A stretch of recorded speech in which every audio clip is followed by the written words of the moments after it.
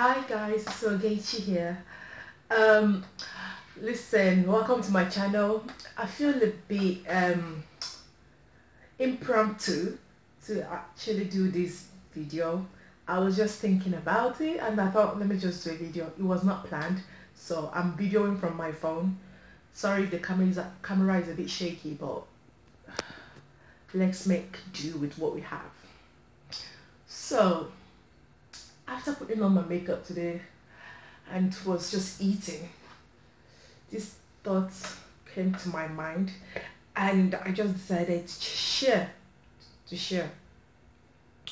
So I want to just give a bit of an advice for Christian girls. I'm specifically saying Christian girls for a particular reason. Okay, for Christian girls who are looking for boyfriends or want to have a boyfriend. Okay, so what is my advice?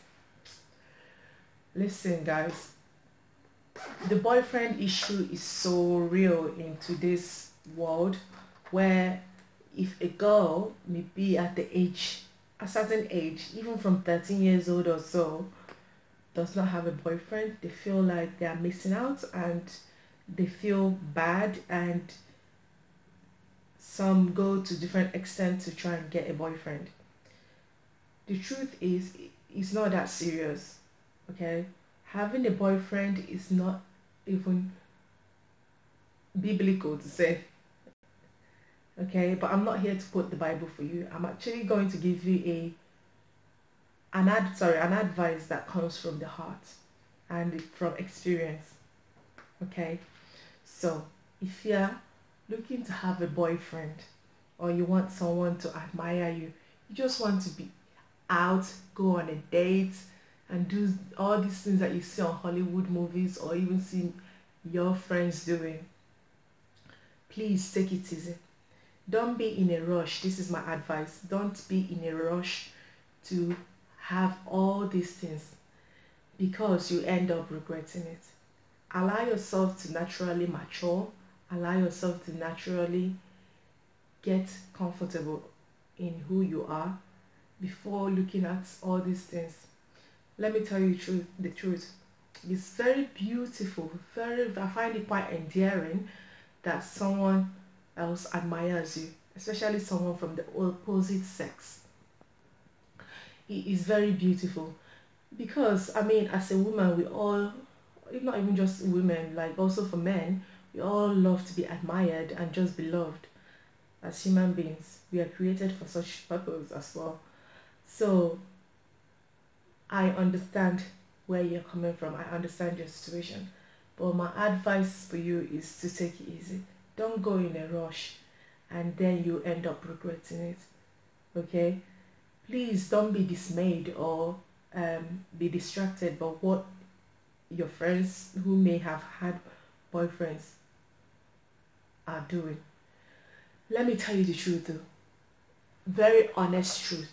None of them tells you what they feel inside, sometimes because they don't even know. But no one will ever tell you the truth about the depth of the anxiety, the distress of wanting to please the other person, especially at such a young age. Okay, no one will tell you that kind of anxiety issues that they will have, in that, oh, I need to do this so that this person will be with me.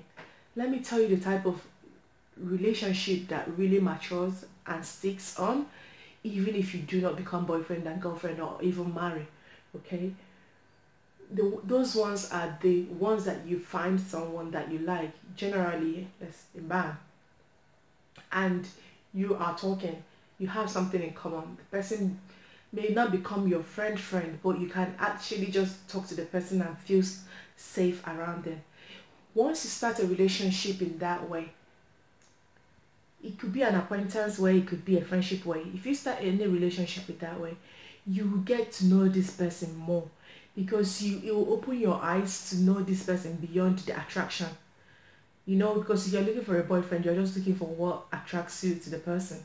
But if you're looking at a friend, you're looking from a different perspective. You're seeing the entire them, like the whole of them, and you get to know all these other ways that and other things that they do, which as a friend you think, oh, that is bad, but you continue being friends with that person.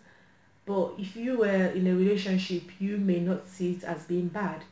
You may actually just cover it up or lie to yourself that it's okay. So, just a quick advice, really. The main point is, please don't rush it. Don't. I'm telling you guys all these things for your own benefit. It is not that serious. Allow yourself to be loved. To be loved doesn't mean that you have to have a boyfriend. To be loved is just to be cherished by other people. Starting with even your group of female friends.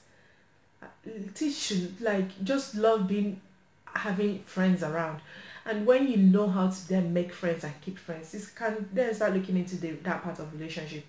Because in all honesty, if you cannot keep friends, I don't see how you're going to keep a relationship. Okay? So please take it easy. Let's not be in a rush. Okay? This sort of video, I was just thinking on certain things that happened to me over the years, in my younger years, where I actually, in all honesty, forced myself to be liked by people. I was so desperate to be liked. At a certain age, I did not have a boyfriend. I did not have anyone. And I just wanted myself to be liked. I was just going about doing my own thing. And you know what I mean? Forcing myself to be liked by someone is not even a good idea. Listen. Okay, my only thing is don't be fooled to think that these people that you see today are extra happy, because there's something that I always come back to. If you are so happy with this person, why can't you marry the person? I've seen people that live for 40 years as partners and they're not married, and they tell me they love each other. In my own mind, I do get maybe they do like each other, but I always I always think to myself, to what extent do they actually love each other? That you can't bring God to be your witness in it, neither can you bring man to be your witness and say the vows that are required for that type of sacrament. Please, there is no point, there is no reason for you to be doing everything that you should be doing in marriage when you are still in a relationship outside of marriage. It's not necessary. It's not needed. You're only going to give yourself a heart attack, because this is what happens once you break up. You start thinking to yourself, who else is going to find me attractive? And this is what makes other people, that makes most Christian girls jump from one person to the other and then become, like, I'll say, unpaid prostitutes or unrecognized prostitutes. Okay, so please do yourself a favor. Don't rush it. Let it be. Love yourself first before you actually start seeking for other people. Find who you are. If you're in your teenage age, I don't even understand why you should be wanting to have a boyfriend. I'm not lying. When I was a teenager, all I wanted to do is play. All I did was study, play, study, play, study, play. Go out with my mom, go out with anyone. That's it. I never really had that kind of impromptu or just idea of wanting a boyfriend until I was about 18 years old. God, let me not talk about that story, sir. But my dear, I'm telling you from experience, it's not that serious. Don't be deceived by the world and all the things that you see on cinema or movies, even around you.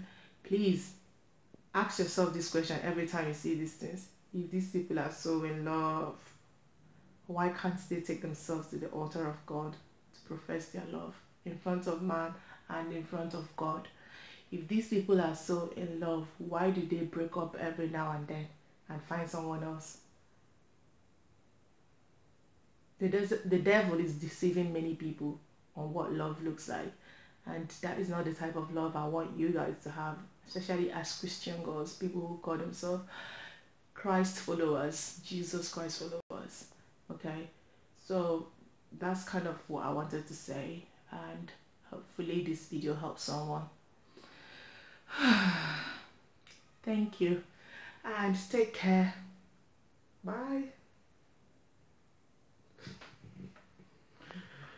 Oh gosh.